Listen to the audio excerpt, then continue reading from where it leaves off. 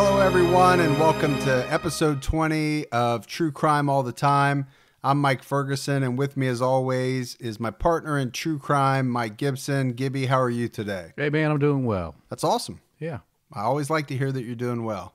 Is there any other way to be? Well, I don't know. At some point, you're going to say, I'm not doing well, and then I don't know what to say.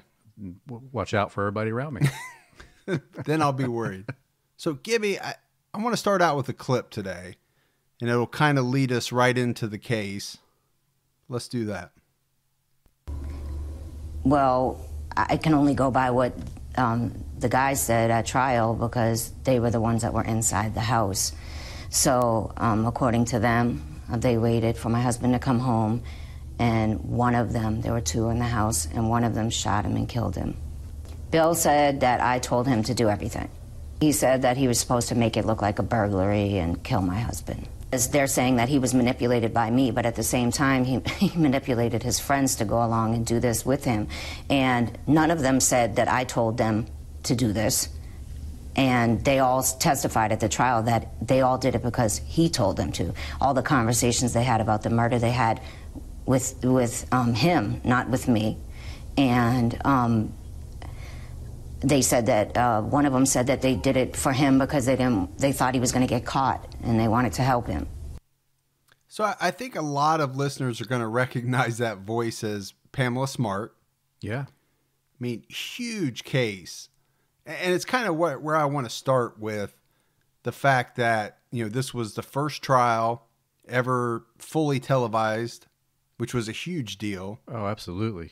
I think and again, this was pre-OJ, so it kind of ushered in this whole phenomena of trial watching, right? Which became, even to this day, if there's a trial on, people get glued to it.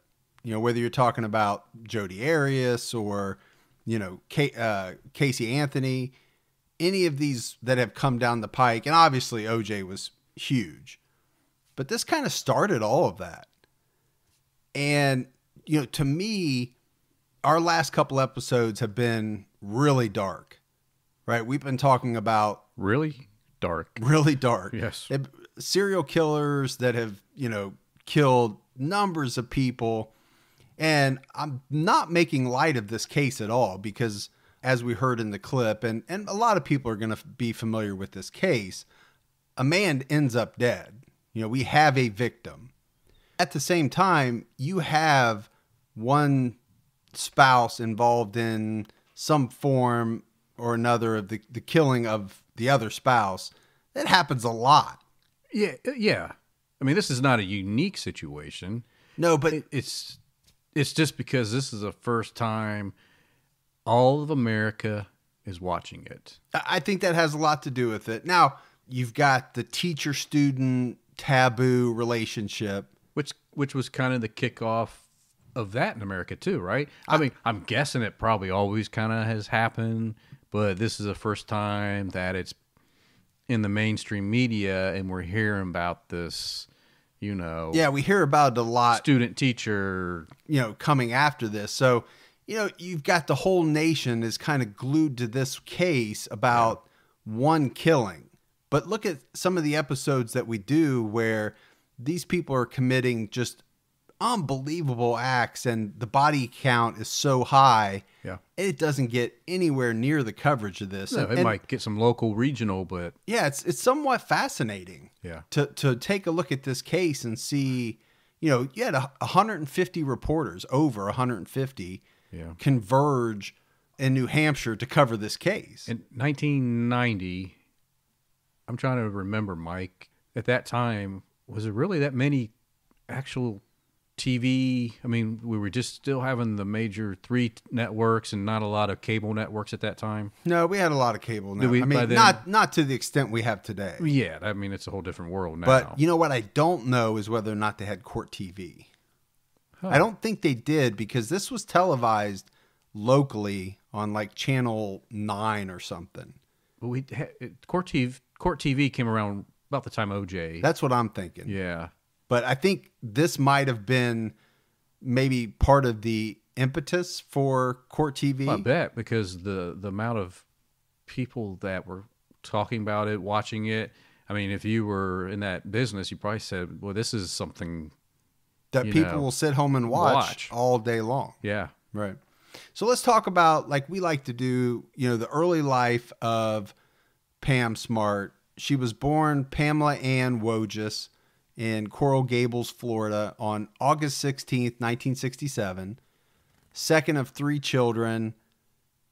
She had a sister, Elizabeth, who was 6 years older than she was. And then she had a brother, John, that was 3 years younger than she was. Her father was a commercial airline pilot, and her mom worked as a part-time legal secretary. Now, when Pam was in elementary school, the family moved to Windham, New Hampshire, and Pam went to high school in Derry, New Hampshire, and she was a cheerleader. Now, a lot was made of that back because, again, she was painted as this black widow, husband killer, and a lot of it was built on like some salacious things. Sure. Right? I think there were some photos that came out early on. Famous white bikini photos. Yeah, and I think that turned out to be, if I remember, it was her and her friend were going to enter some kind of competition, so they had taken pictures of each other. It really wasn't as salacious, I think, as what it was portrayed to be. Yeah, but once it's leaked out to the media, the pictures come out, the perception, right? Yeah. And the news stories that will run with it. And I think that's what a lot of this, a lot of people, and let's just say it, right? There are a ton of people that think Pam Smart is guilty as can be, but there is a subset of people. Sure. And you can find whole websites dedicated to the fact that she's an innocent person. Yeah, I think they would say if this occurred in today's world, would the outcome be the same? And I don't know how it wouldn't be, based on the trial testimony and everything that I know. But obviously, we can revisit that at the end after we go through everything. Yeah, I think I would reverse that question. I would say, or not reverse it, but I would say, would the outcome have been different if we didn't have the media uproar that she went through? If it was 2 years earlier, would she have ended up in the same situation? Well, I don't know. I think that's what you have a lot of people saying is she was convicted in the media before the trial even started. But you still had a jury of her peers. And again, we'll get into all that. But, like I said, she was a cheerleader. After high school, she went to college at Florida State. And, by all accounts, she was very smart. Yeah. Graduated, really I think, in 3 years. 1988, she had pretty close to a 4-point grade point average. Pretty good IQ. Yeah. One thing I did find very fascinating about Pam Wojcik at this time was that she was really into heavy metal music. So much so that, she had wanted that to be her career. She had taken broadcasting and she actually did this radio show at Florida State. Really? And it was called Metal Madness, and she called herself the Maiden of Metal. So here's this, and anybody has seen pictures of her. She's very petite, blonde, doesn't look to me like the Maiden of Metal, right, at all. And I think people had said, when they actually found out who it was, they were shocked. They expected it to be somebody that was much more outlandish looking than what Pam was. Right. She was a petite little. The one thing about Pam is, and we talk about this a lot, I don't think she grew up in a bad home. I don't think she had a bad childhood.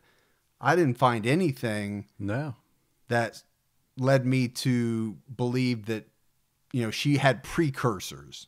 Or things that we talk about in a lot of cases. Pretty normal life. Yeah. But there were some signs, even from her, she would say that, she had to be the center of everything. And these are direct statements. Right. By Pam. And basically saying, everywhere I go, I'm always attracting attention. I'm loud, I'm outgoing, and I need to be the center of everything. Kind of fame hungry. Yeah. Yeah. Or egocentric or whatever you want to call it. There was something else that I read that talked about she was very compulsive in so much that she had to organize her clothes by color in her. So this was like early stage OCD. A little, I mean, it sounds like that a little bit, but, you know, she even folded her dirty laundry. Well, I did that growing up too, though. Did you really? I did. Jeez, OCD, yeah. That's a little, I mean, Confused my mom. it's The dirty. cleaner. You just throw it in the hamper. I just wanted to look neat. Okay, so let me ask you this. Did you do this? Because this is what Pam did. She not only folded the dirty laundry, she had one hamper for whites, dirty, and one hamper for darks, all folded up. I didn't go that far. All right, she beat you then. We make fun of that a little bit, but Sure. she lived her life that way in a very organized fashion to the point where it was said that she would become very upset when any part of her schedule was disrupted. You know, she liked things very regimented, the way she liked them. Yeah. And if they didn't go that way, she would become very upset. Kind of like that movie with Julia Roberts when her husband, like the towels and the cans, Turned a all the certain cans, way. sleeping with the enemy. Yeah, Not sure this isn't that much different, but in reverse. in reverse. So we got to talk about Greg Smart because, you know, it's no secret. Everybody knows Greg Smart is the victim here. And Greg was born on September 4th, 1965. He grew up in Nashua, New Hampshire. He had a brother. And again, I think he grew up in just a really nice, Loving family. home, had a great upbringing. I couldn't find anything negative about Greg at all. I think everybody loved Greg. Yeah. He was outgoing, good looking guy. If you see pictures of Greg, he had this, I could only describe it as a glorious mane of hair. Now, you know, I'm jealous about hair You should be. because I have very little in certain regions. Yeah. But he had just like 80s rocker glam hair. Yeah. When he was young. Yeah. I mean, I think he was into heavy metal music as well. Yeah. Iron Maiden. And he looked the part. I mean, he looked He could like be the lead singer. a 1980s metal band singer. He had that kind of hair. And it was glorious. Did he wear the tight pants too? I did not see that. Okay. I did not see that. That's good. It's kind of what brought Pam and Greg together. Her love for heavy metal. I mean, and he looked the part. Yeah, they met at a party. They were still in their teens, I think, when they met. And this was a New Year's Eve party. Yeah. 1986, probably going into 1987. It was their shared passion of heavy metal music and his look. I think she saw him and just, that was it. She melted. Yeah. Now, I'm sure there was a lot the other way too. He saw her and, you know, it was an instant. Yeah. I mean, it's got to be a two-way. Yeah, an instant thing. But, you know, he played guitar a little bit. He was into heavy metal music. He looked the part. So did he play the guitar good like you play yours? I don't know. I have a bunch of guitars sitting over here that I can't play. They look nice. One single bit. They look nice. I can play chords and that's it. Yeah. So, you know, again, there's not a lot not a lot about Greg. And you and I, it's one thing we kind of like to do. We don't want to forget the victim. Because Right. Greg is the victim in this situation. And that's one thing we never want to do. And I think even in this trial, right, in this media frenzy, he gets lost in the shuffle. I think he does. You know? Because it becomes a circus. Yeah.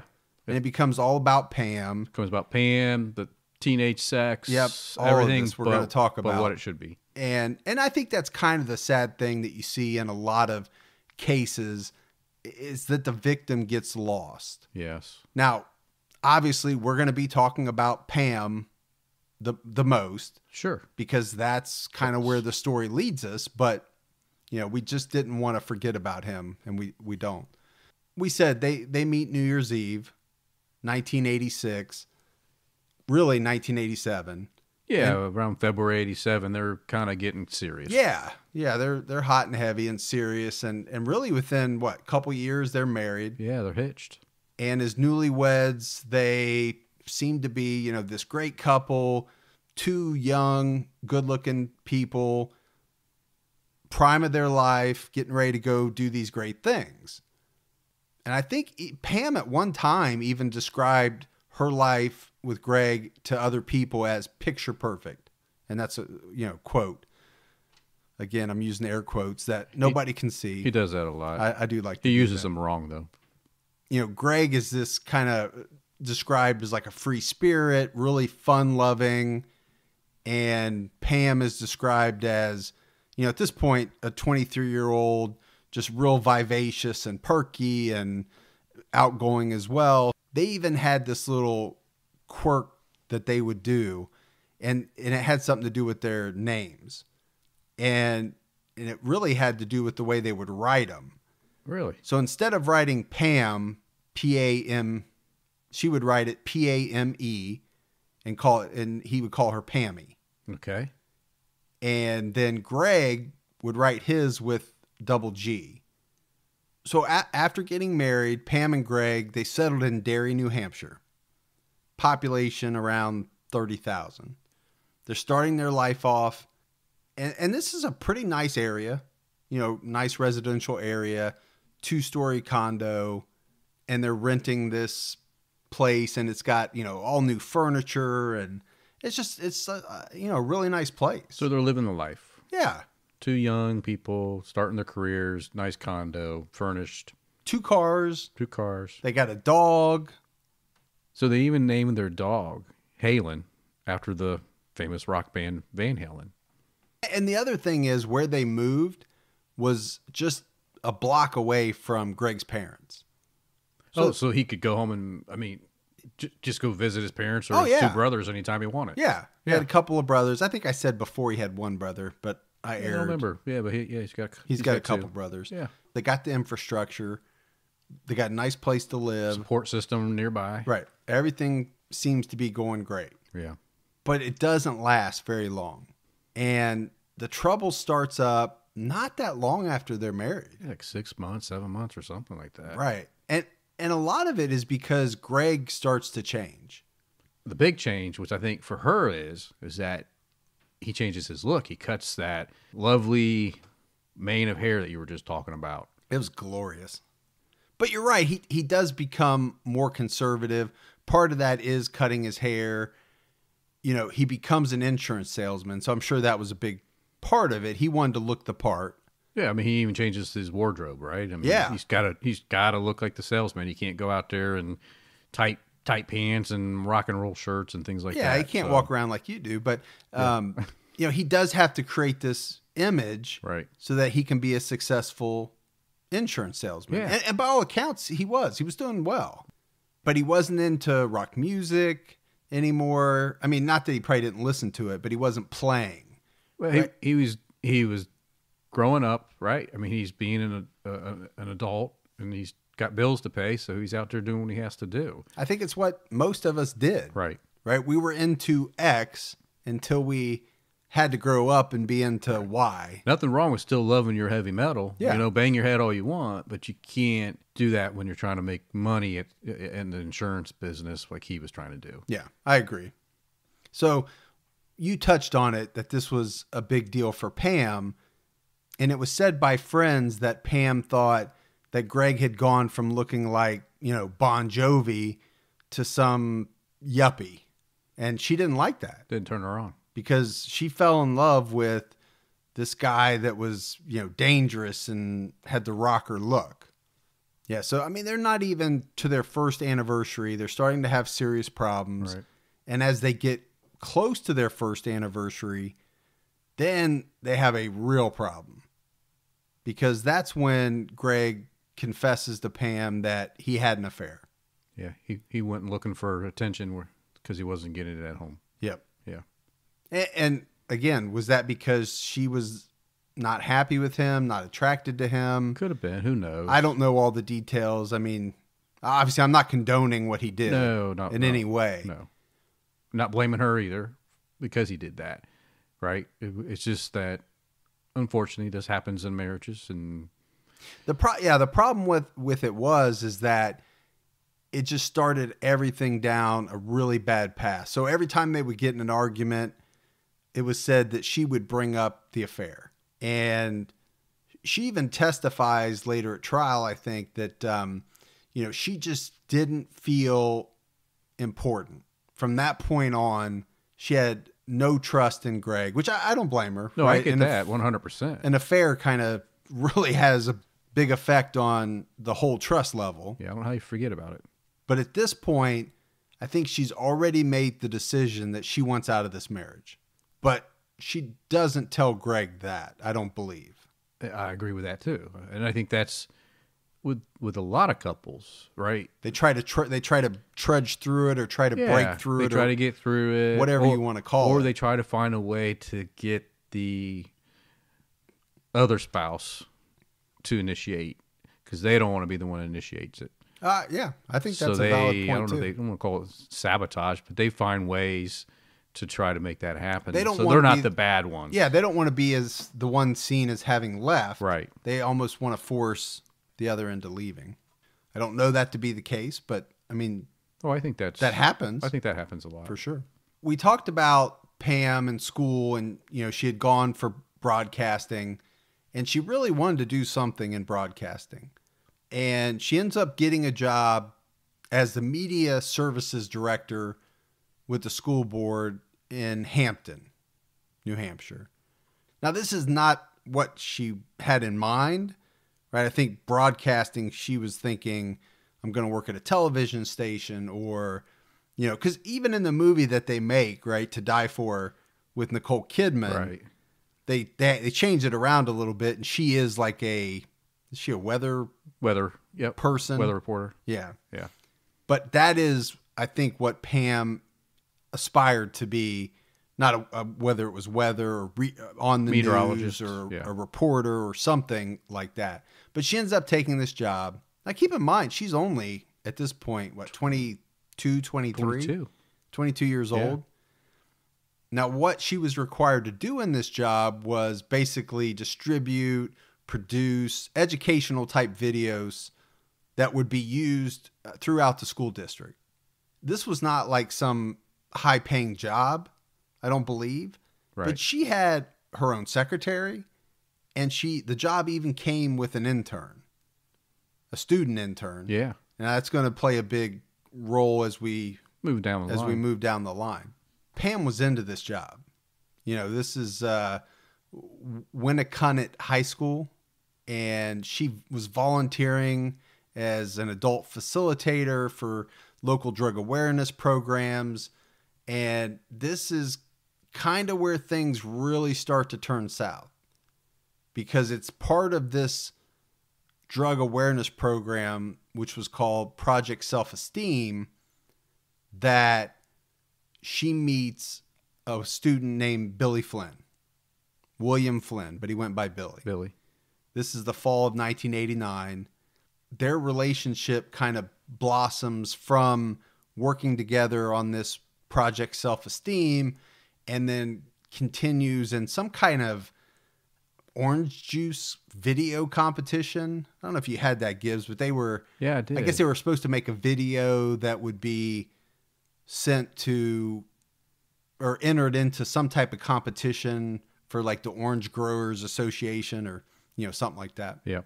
So we talked about Greg's confessed his affair, and this has caused her to push away, and she starts spending time with this high school student. He's 15 years old, named Billy. So Gibbs, you've got a 22-year-old teacher that all of the boys in school thought was attractive. Yes. And I'm wondering, because her dog was named Halen, their favorite, which means maybe her favorite band was Van Halen. I think maybe one of theirs was. I don't know if it was one of their Greg. Top song was Hot for Teacher.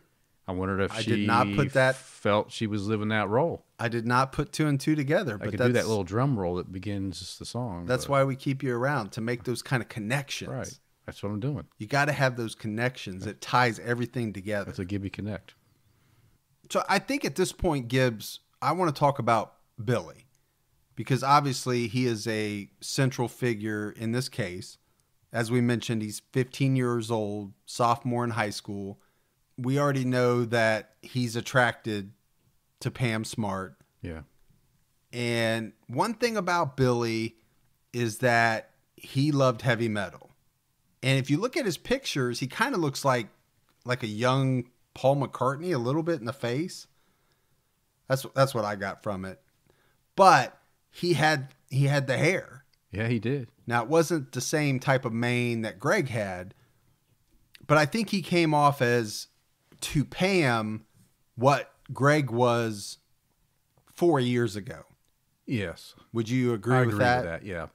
But yeah, I mean, he wore a black leather jacket. He loved heavy metal. His favorite band was Motley Crue. And I think she was attracted to him, I don't want to say from the get-go, but very, very early on. I agree. I mean, and that drove her to spend more time with him because she liked that attraction. But Right. yeah, he had the look that she has always said she's been attractive to. Yes, there's no doubt about it. And she didn't have it at home anymore. Billy Flynn was born March 12th, 1974.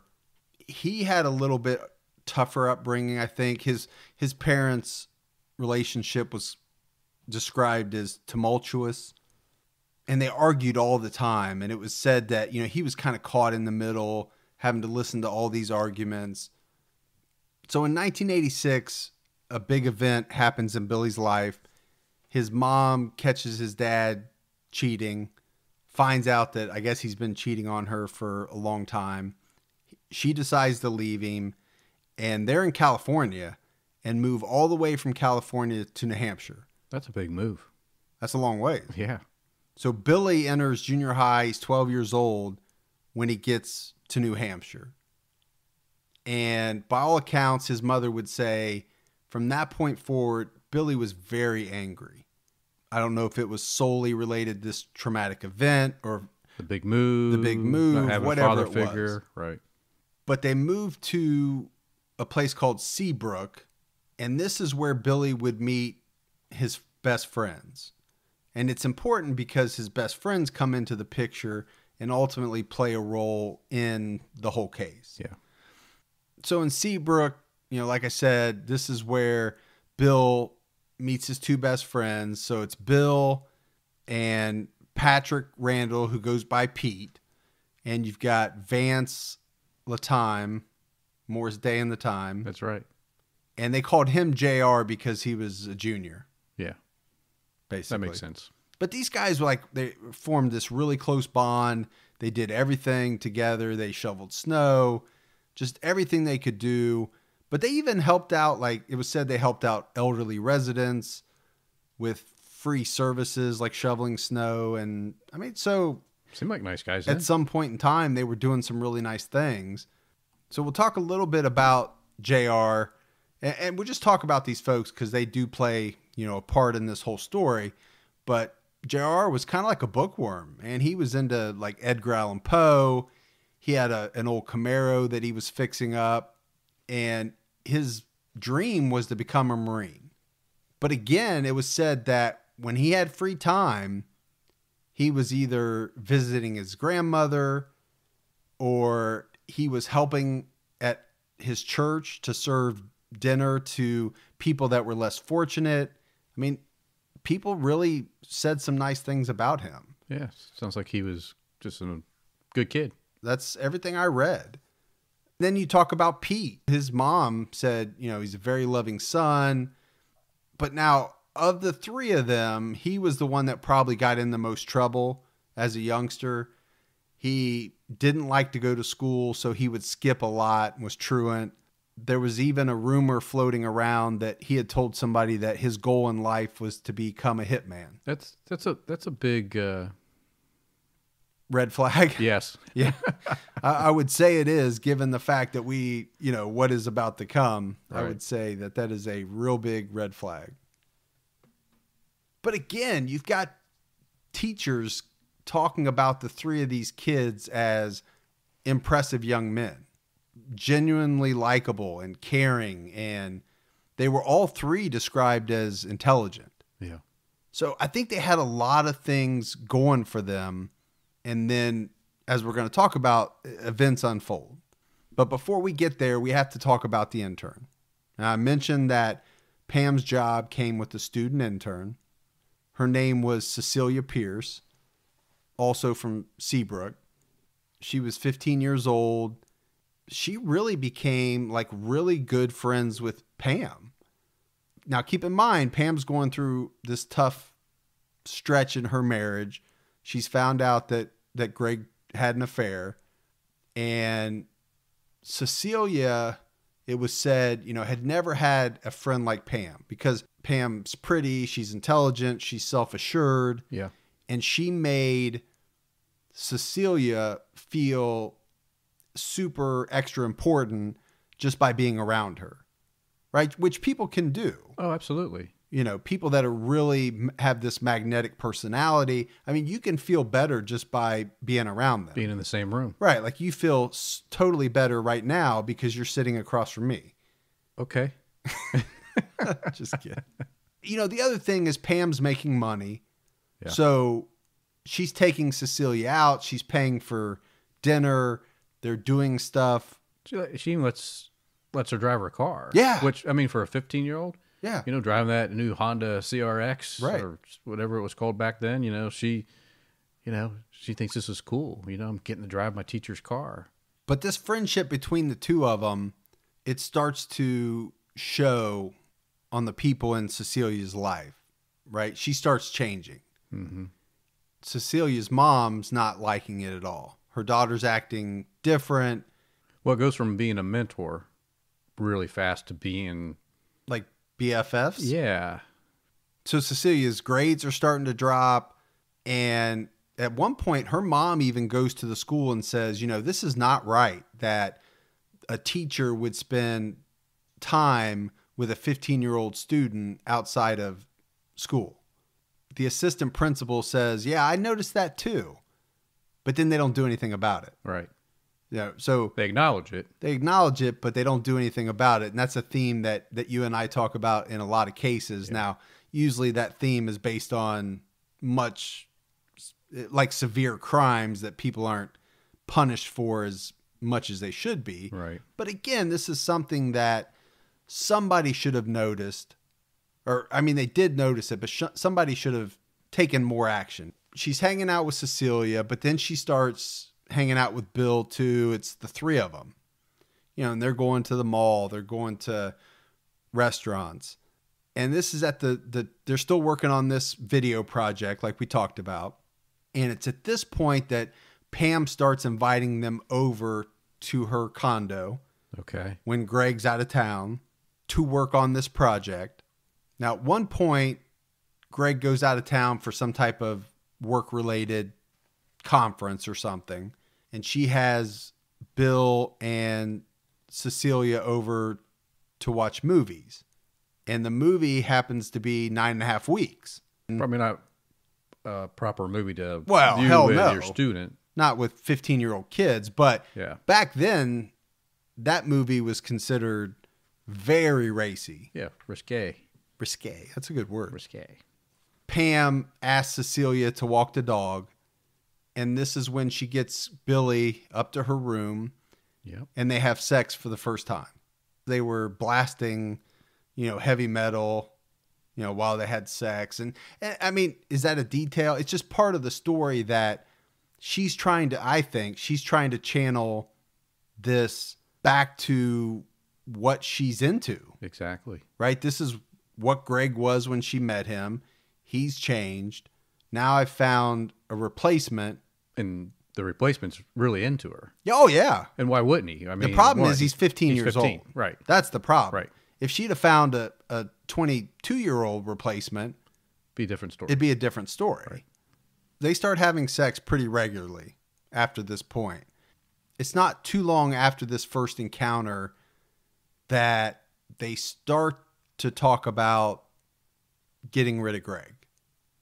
Because basically Pam is telling Billy, if we don't get rid of Greg, we can't keep seeing each other. Now, we're basing this on the testimony of people at the trial. Right. Now, this is not what Pam says. This is what other people say. And we're yeah. going to hear some of that. Now, at some point, Bill asked Pam about, why don't you just get a divorce? And the answer from Pam is that Greg would take everything. She wouldn't have any money. And this is going to come up later at trial from several different people.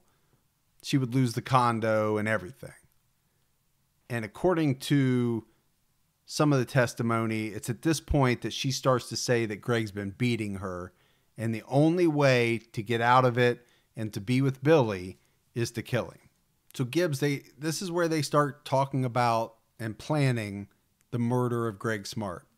Because if he wants to be with her, Greg's got to be out of the way. Correct. And of course, we know his infatuation for her is just off the charts. Yeah, I mean, I don't think there's any doubt, right? This kid's 15 years old. I'm assuming... He's with a hot teacher. And maybe I'm assuming incorrectly that this was probably his first sexual experience. I'm sure he's in love with Pam Smart at this point. Yes. And would probably do anything to make sure that that doesn't end. They have a number of discussions about what to do. And now Billy's involved, JR's involved, Pete's involved in the beginning of these discussions. But they basically settle on a very basic plan outlined by Pam. And that is basically that the boys are going to wear dark clothes. They're going to tie their long metal rock band hair back. So part of the plan involves Pam leaving the rear doors open. This is going to allow Bill and Pete to enter the condo, make it look like a robbery, take some stuff, that kind of thing, any electronics, jewelry, stuff like that. But there's 3 things that Bill instructs his friends that they have to follow. Number 1 is don't turn on any lights. The second one is don't hurt the dog, Halen. Pam wants him to put Halen in the basement so he doesn't have to witness the murder. Doesn't want Halen traumatized. Right. Yeah. She's looking out for the dog. Right. And the third one is use a gun and not a knife because a knife is too messy. Because according to Billy, Pam doesn't want to get any blood on her white leather couch. I mean, this is very detailed. Descriptions that she's telling them, instructions, right? I mean, she's given very detailed instructions, how to do it, very controlling instructions. Well, we talked about her OCD-ish. Yeah, she has control issues. So, again, if you were to go on the theory that she did not do this, these people are making up some really super specific instructions. And the concern was more about the dog not being traumatized and the white couch not being soiled versus than her husband. Yeah. Right. Yeah. She's got no concern for him, but watch out for the dog. And don't get the couch dirty. And don't get blood on my couch. Yeah. I mean, the boys even state that at one point Pam is talking with them and trying to figure out how is she going to act when she discovers Greg's body. Should she scream, call for help, run out into the street, bang on a neighbor's house? I mean, they're giving a lot of detail that, is going to come up in trial later on. So we get to May 1st of 1990. So Pam and Greg leave the house for work. Greg leaves first, Pam after him. Now, Pam had a school board meeting scheduled for that night. And apparently it was supposed to run pretty late. They were having a salary review and some discussions about some things that were going to occur in the fall. So her thought was that she was not going to get home until well after Greg was dead. Right? So this goes into the planning part of it. Now that day, by all accounts, Pam dropped by Billy's locker to inform him that she had left the doors open, like they talked about. Everything was ready to go. One thing I found very interesting, Gibbs, is that it was said that she had on basically every piece of jewelry that she owned. She was wearing like all of her gold chains. She had a ring on every finger. She blinged. Right, but why would she do that? Maybe that's how she's going to account for the robbery not taking them. Right. She doesn't want them to take her jewelry. Right. So she's going to wear everything she owns. And that's how she's going to account for it not being missing. Yes. Because if not, then she's not going to be able to wear it later on because it's going to have to be stolen, thrown away, yeah, and we pawned, whatever. We know it's all about her, an image. So at some point later in that day, Gibbs, Billy calls Pam to say that there's a little snag in the plan because they need a ride to go pick up the getaway car, which is supposed to be JR's grandmother's yellow Impala from like 1978. Okay. And Pam agrees to take them to go get it. Now we jump forward in time. We're a little bit before 8:30, and we've got JR, and now we've got a new guy, Raymond Fowler. Yeah. That's brought into the plan. These two are, I guess, what you'd call the getaway drivers. Yeah, the lookout and the getaway. Lookout and getaway drivers. They're parked. Billy Flynn and Pete Randall, they enter the condo and they find the dog. And by all accounts, they have a hard time getting this dog under control. They got to chase the dog around. They finally get it, and they throw the dog down the stairs of the basement. They ransack the house. They're making it look like a robbery. Now, one thing that they do is they take this pair of stereo speakers and they set it by the door because they're wanting to take them as they leave. Kind of like the setup. Right. Now they're staging themselves. Yeah. So speakers, and I read that they had even put a little TV out there too. Oh, okay. Yeah. So you've got Billy is behind the door and you have Pete on the stairway. Greg turns the key. He enters the house. He turns on the light and he's calling out for the dog. Dog doesn't come. And this is where Billy kind of leaps on him, ambushes him. Pete jumps in. So you got, two kids on him. He's overpowered at some point. They make Greg hand over his billfold. And then Pete asks for his wedding band. Yes. And by all accounts, he says, I cannot do that. My wife would kill me. So now we have Billy. He's got the gun to Greg's head. He says, God, forgive me. He squeezes the trigger. The gun goes off. Greg falls to the floor. I cocked the hammer back and pointed the gun at his head. 100 years, it seemed like. And I said, God, forgive me.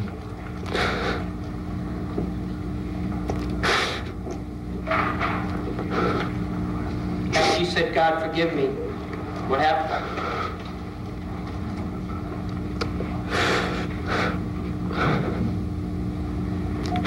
I pulled the trigger. So that was court testimony from Billy Flynn, which I wanted to play now versus when we're talking at trial because he's actually talking about the point in time where he kills Greg. Yeah, I think it was important to play that. Yeah.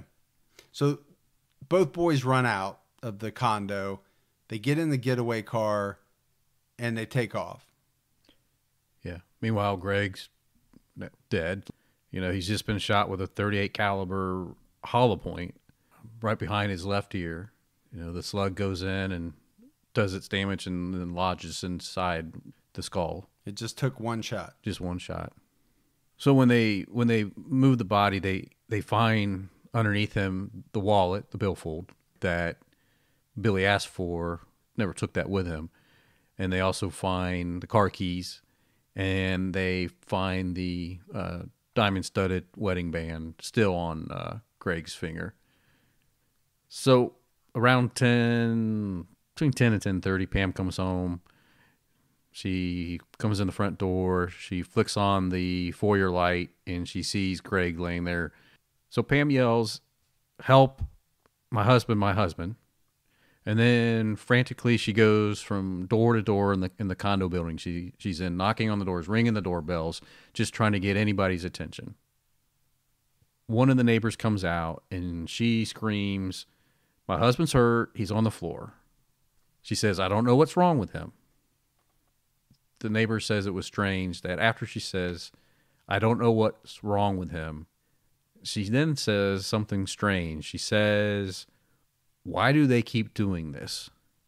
That was her words. Why did they keep doing this? Why do they keep doing this? Do we ever find out what she was referencing, what happened before? No. Yeah, man, I'd really love to know. Because I could see why a neighbor would say that's very strange if she's not adding the additional information of what they were doing before, right? Or was that just part of her setting up kind of, because obviously if she's in on this, as everybody is saying she is, right, she's doing some play acting. Yeah, she's setting the script, the scene right, for so something. Is that part of the setup, saying why do they keep doing this, to make it seem like somebody had been harassing them, right, and now they finally took it to the next level, right, carried through and took it to the final step. So because she's going door to door, eventually she gets a lot of the neighbors coming out, and 2 of the neighbors call 911. So finally the police have been notified and they're on their way.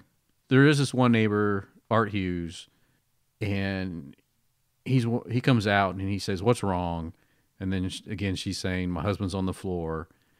And he's asking her, "What's wrong with him? Where is he? When I go inside," and he's trying to go inside, and she's like, "Don't go inside. They could still be in there." And he's trying to say, "Let me go in there and see if I can assist, help him." Right. Because, and then again, she's saying, "Don't go in there. They could be in there." So Gibbs, the police show up. They're processing the scene like they would do. Obviously, they're talking to Pam, and a couple of things come out, I believe.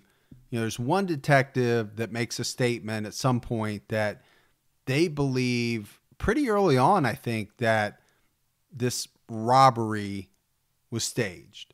They do, Mike, because they think that some things look cleaner than they should be. Like somebody went back and did more than they probably should have. If that makes sense. Yeah, I think went overboard, yes, right? Went like a 15-year-old would do if they thought they were trying to stage a burglary. Right. Yeah. And that's the only way I can say it. So some areas they went overboard on making sure it looked nice and neat, and in other areas they overdid. And I think we talked about how they, took a couple of speakers and a TV and set it out back by the back door. That didn't add up to the police. That why would they not take those unless someone was trying to make it look like it was a robbery that got interrupted when he came home, and they shot him and ran off. So the other part is, as they're talking to Pam, I think some of the detectives also think that she's putting on an act. Yes, they do. That comes out as well.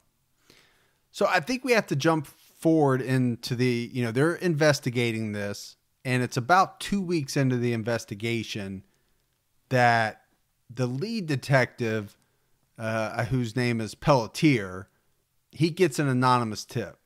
It's a female caller that's providing this tip that basically says she named Cecilia Pierce, right? Cecilia was the intern we talked about. And the tip is that Cecilia knew about and planned with Pam Smart and the 3 teenage boys Greg's murder. Now, that's a pretty good tip. That's a really good tip. Then on Sunday, June 10th, JR Sr., so JR's dad, brings in a snub-nosed .38 to the police station, and he believes that this is the pistol that may have been the murder weapon. So I would say, within a short period of time, the police have 2 pretty good tips. Yeah, and even he mentions Cecilia to the police as well. So now they've heard her name twice. So Pam Smart is smack dab on police radar. Yeah. They're starting to zero in on her. So the very next day, the police go to talk to Cecilia. But it's not until about 3 or 4 days later that she really breaks down and tells them everything. At this point, they're talking to the boys too, but the boys are not talking. They're kind of stonewalling. Except for Raymond Fowler, because he's already caved and he's already written out an affidavit saying exactly what he did. So right now, they have Fowler's affidavit. They have Pierce's basically confession / account of everything that happened. But that's really not enough. They need more. It's a lot, but they need more if they're going to tie Pam Smart and the others to the murder. And they have the smoking gun. Well, they do have the smoking gun. But I think at this point they're trying to slam dunk this thing. Well, because you're right. Because even though they have the gun and ballistics showed that was the gun used, but the gun was wiped so clean they couldn't lift any prints. So they have a gun, but if you can't determine who pulled the trigger. Right. And even if it's JR's gun. Yeah. So let's say he's involved. They still have nothing to tie Pam, who I think at this point they're starting to think masterminded this whole thing. Right. So this is when they come up with the idea that they're going to wire Cecilia in a couple different ways. They're going to tap her phone and they're going to have her call Pam. And then also they're going to do an actual body wire and have Cecilia talk to Pam in person. And the crazy thing about this is, and I wanted it so bad. The tapes are out there, but it's just a mess. You cannot hear it at all. And even at trial, I'll say even at trial, it proved to be an issue. Right. They had to literally play it numerous times. They had to have the jury wear headphones. They had to give a transcript of what they thought it was. I think you could interpret it one way. If you wanted to hear something, you could say that's what you heard, but you could also say you didn't hear anything. It's how bad the quality was. Yeah. And they even had experts try to, bump it up. Yeah. And she would even argue much later in life that she couldn't afford during her trial that type of expert to analyze the tapes and have them thrown out. What they do get from the tapes is really damning evidence. Yeah, I think so. And it's, in a nutshell, Pam admitting that she knew ahead of time, that she was part of it. At the end of one of the taped conversations, Pam invites Cecilia over to her house later so they can go out. And Pam makes a joke at the end and says, well, you'd better be there or I'll come after you with a Rambo knife. Now, she said it as a joke, and it wasn't a K-bar. This may be one where you're not actually a suspect. 1990. You were pretty young. Yeah, well, not that young. Have you ever been to New Hampshire? No, I have No. not. I'm clear. Okay. Thank you. You're clear in this one. Mm-hmm. We'll have to wait for the next one. But that's a new segment on True Crime All the Time. Is Gibby a suspect or not? Yeah. And in this case, we're saying no. Yeah. Thank you for All right. that. So let's go to August 1st, 1990. And this is when, during the middle of the day, Detective Pelletier goes into Pam Smart's office. Now, she knows him because she's talked to him a bunch of times. They've questioned her, all that. And Pelletier says, Pam, I've got some good news and I've got some bad news. The good news is we've solved your husband's murder. The bad news is you're under arrest. And that's basically what starts the circus, the trial, the media frenzies, everything that is to follow. Now, we've talked about some of the trial, and we had to in trying to, connect the dots. So, Gibbs, I want to play this clip of Alan Dershowitz, and most people recognize that name. He was would later be part of the OJ defense team. it's not going to be easy. But this is a case where... Has she called yet? No, okay. Where everything turns on matters of degree. Now, it's obvious that the kid killed because he believed that she wanted the man dead. But that's not enough for conviction. There has to be very specific directions by Pamela to the young man to kill. And if she can persuade a jury or cast some doubt in their minds as to whether maybe he didn't act on his own on the basis of some subtle cues she may have given, but maybe she misunderstood and misinterpreted, there's a possible route out, particularly when you combine that with the fact that these kids have been given deals, and the actual killer has been given a plea bargain, and the defense attorney can, I think, and did a fairly effective job in trying to show how he would have in his interest to twist the truth and make it come out black and white where it may be a little grayer. But hasn't she undermined that first course of your defense by saying, no, we never discussed it. She never imagined that Bill Flynn could have done this. Well, no, I think it's consistent for her to say we never discussed it, although the tape suggests something maybe a little bit different.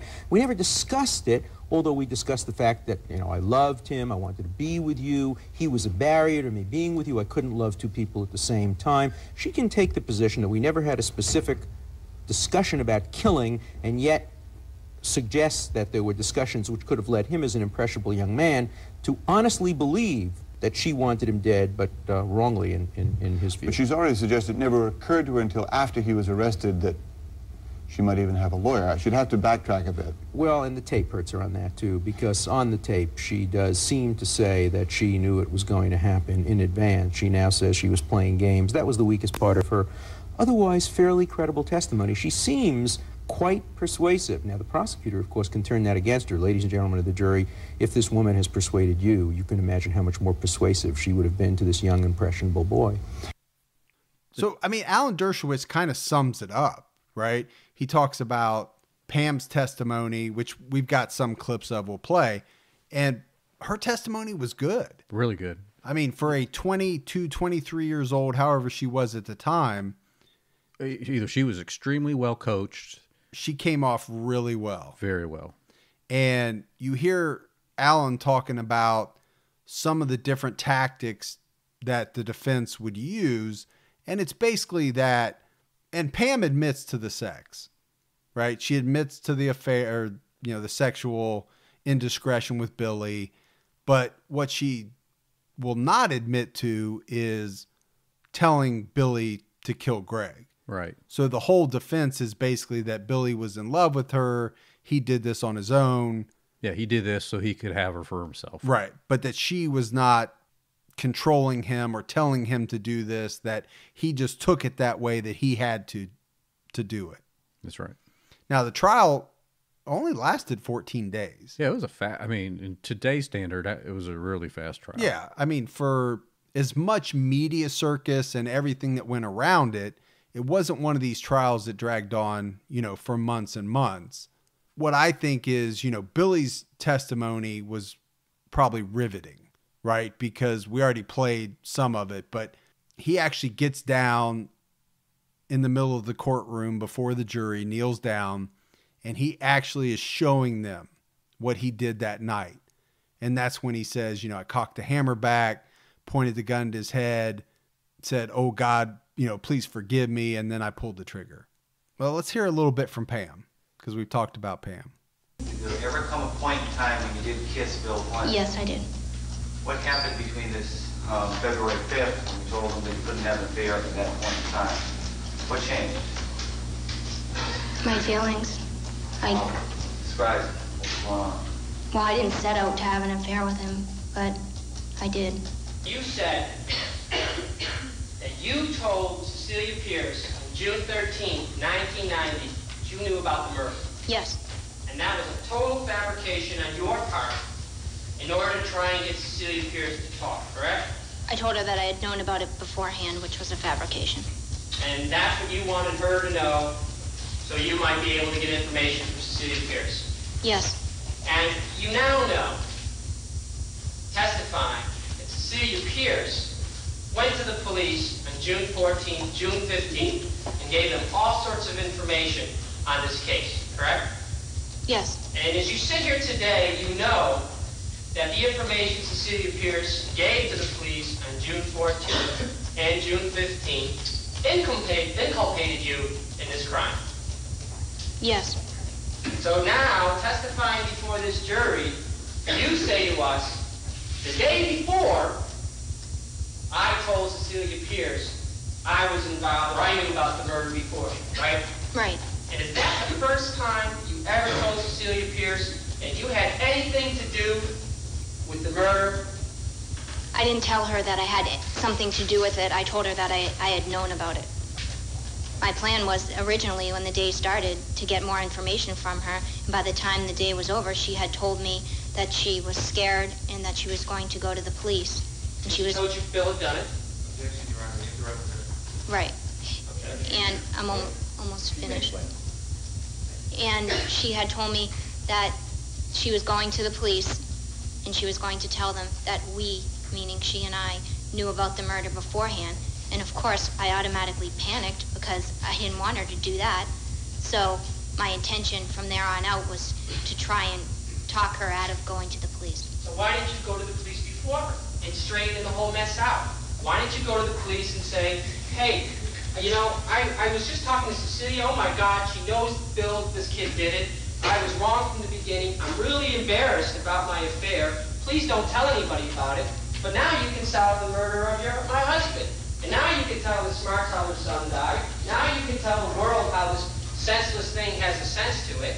But you didn't go to the police on June 13th after talking to Cecilia, correct? Because I was scared, I was afraid, and I had heard rumors that I was going to be arrested, and I was afraid, yes. So I hate the fact that the audio is so bad, but I think it's necessary to hear her testify because, like we talked about, she comes off pretty good. Yeah, and she's actually pretty controlling of of what she's saying. I mean, she's even telling them at one point, you know, when they tried to interrupt her, hold on, I'm almost finished. Right? I mean, you got to remember, she's 22, right? I mean, this is up for murder. 22, and she's handling it really extremely well. I mean, I think at that age, I'd be pissing in my granimals. Yeah, I mean, even still wear granimals. So I do, but I don't want to make too much out of it. But when you hear that, she really does come off as convincing. Now, she's trying to say that, because she said those things on the tape, right? But now she's trying to backtrack and say, well, the reason I said them was because I was trying to get her trust. I was trying to get more information out of her. And I just, the jury's not going to buy that. Everyone was screaming, how come no one's doing anything?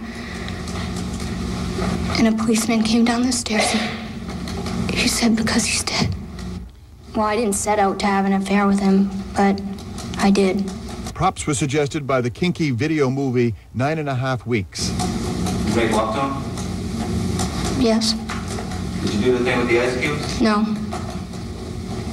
I think he's having a problem remembering where reality began and the movie stopped.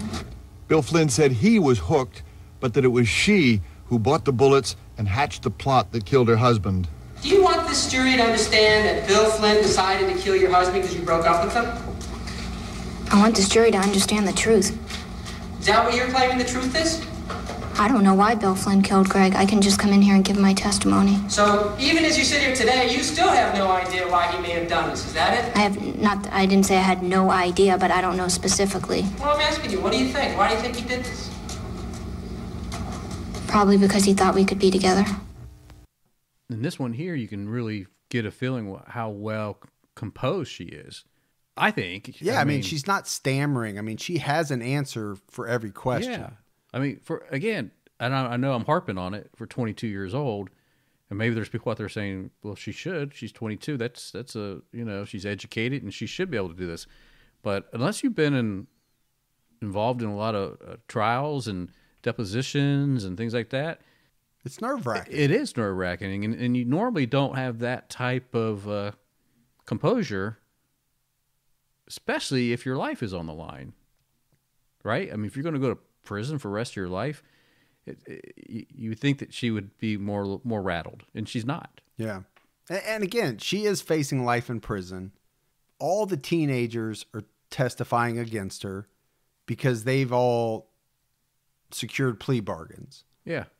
You know, and I think Dershowitz even talked about it in his case about, you know, and I think you and I maybe have covered it on other episodes where, you know, when you have a plea bargain, sometimes the jury looks at that as guilt, a form of guilt. Or that the people that are getting the plea bargains are turning against somebody else so that they can get off with a lighter sentence. I think sometimes it's looked at. The perception of it? Yeah, the perception is that. This jury didn't see it that way. No. And we know the rest of the world didn't see it that way either. No, I think the public perception was completely against Pam. Yes. I don't think there's much question about that. And again, people watch this trial. So unlike most trials or all trials before this, they didn't just get to see what the media was feeding them. They got to see the inner workings of a real trial, you know, the evidence, the testimony. I mean, they got to see it. Yeah. And there was a lot of people that watched it probably gavel to gavel. And oh, we know they did. And I mean, and you know, Pamela argues to this day that she's sitting in prison because the media was the one that actually convicted her. So the 14-day trial's over. The jury comes back. They find her guilty on March 22nd, 1991. Accomplice to first-degree murder, conspiracy to commit murder, and witness tampering. Now, she could have been charged with capital murder, even though we know she didn't pull the trigger. But the prosecution decided against that, as she was ultimately sentenced to life in prison without the possibility for parole. So, I mean, that's short of the death sentence, I mean, that's as much as you can get. So, Gibbs, everybody does prison time, right? Except for one person, and that's Cecilia. And I think that's in large part due to her cooperation with the wiretapping of her phone, wearing the body wire, and getting all this evidence. Right. So Billy Flynn is sentenced to life in prison for second-degree murder. He's eligible for parole after 40 years, but he only has a 12-year minimum sentence. So I don't know. It's a little strange, right? A lot of that depends on whether his behavior in prison. Flynn was a model prisoner. You know, he got his GED, because you got to remember the kid was 15 years old. He didn't finish high school. Right. So he gets his GED and while he's in prison. He was an electrician, did a lot of charity work. Now, in 2007, he'd been in prison for 16 years. He tried to get his sentence reduced. And the Smart family definitely opposed that. They did not want him out. And that was ultimately denied.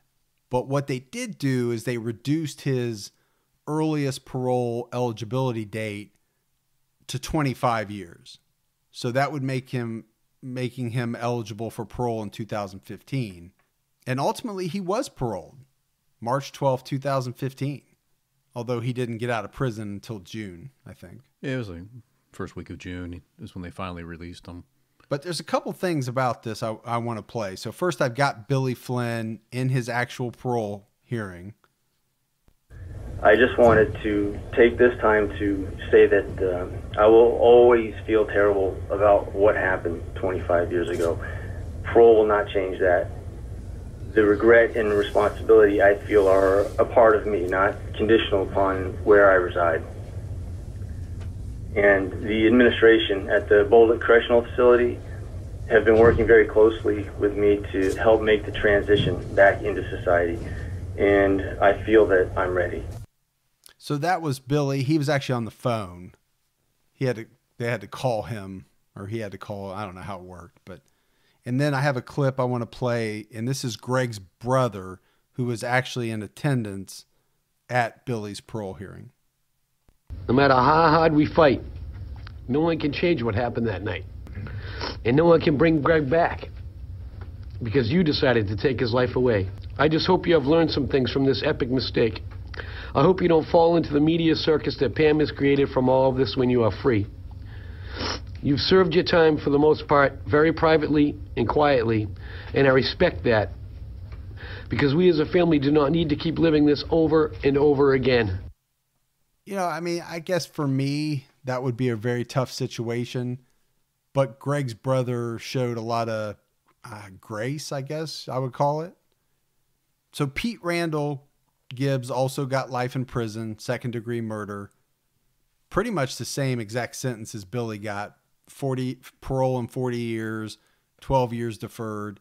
He was eligible for parole in 2018, but he also got his sentence reduced in 2009 and was ultimately paroled in 2015. Now, these are lifetime paroles though.